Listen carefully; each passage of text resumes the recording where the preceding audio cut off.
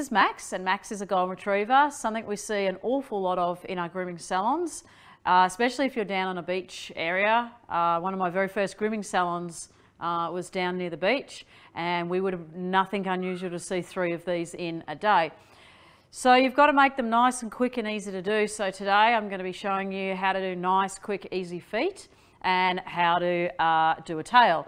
As you can see, I had to hold on to the tail because it just wags like anything. So it's easy to hold on to it. Golden retrievers are really good dogs to do. They're just, obviously you're dealing with, you know, maybe a 35-kilo dog and a very waggy tail, even when you hold it.